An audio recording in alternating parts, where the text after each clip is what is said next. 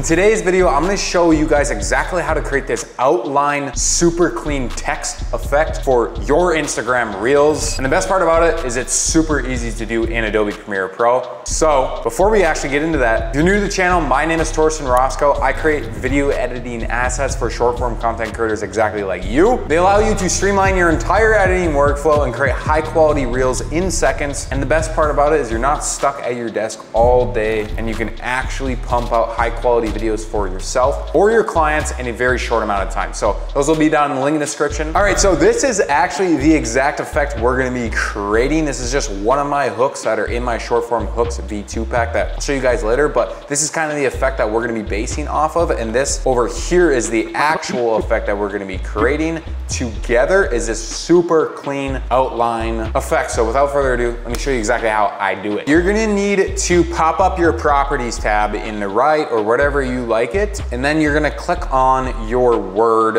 of choice. Then all you have to do is come into the appearance tab in the properties, uncheck the fill, and then check your stroke. Now you can increase the stroke to like, if you can mess around with the outer, inner, whatever type of style you want, but for me, I'm going to get a nice base around 21 on the outer. I just like that style, and this is exactly how you do the outline style. Now, to make it look exactly like my hook over here, you see how it has like a nice glow and also has this Gaussian kind of blur that just adds a really nice sense of depth. We're gonna do this. We're gonna need to duplicate it to make the glow effect. So you duplicate it, put it above that layer, and then you're gonna search up a effect called Gaussian blur. So if you just search up blur, right under blur and sharpen, it's right here, Gaussian blur. Drag and drop it on the top layer because that's where, like I said, this glow, you can see right now, the glow is here. It is glowing. I'm going to increase this. You can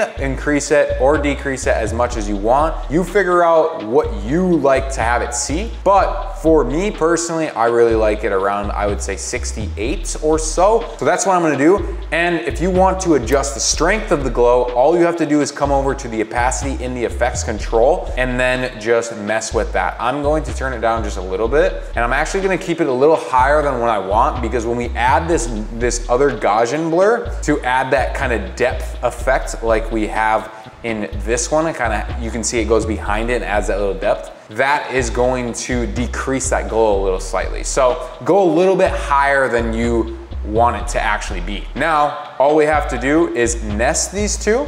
So just highlight, right click, nest that baby. And then we are going to again use the same effect. So Gaussian blur, drag and drop it. And now you can see it kind of adds this really cool like 3D slash, what is it called? I don't know what I'm doing. Depth, yeah, that's what I'm trying to do, depth effect. And if you want to automate your entire hook process into a single drag and drop like I'm doing right now, like look at this. Me stretching turns to a absolute beast of a hook.